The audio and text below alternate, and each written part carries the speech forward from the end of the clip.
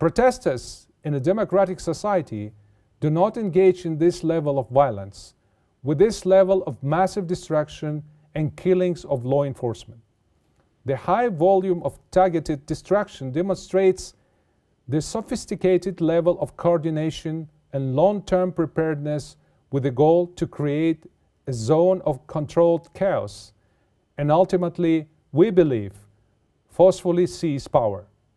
Kazakhstan has not, did not, and will not use armed forces against peaceful protesters. Police and National Guard were protecting civilians and restoring the order, confronting armed criminals and terrorists.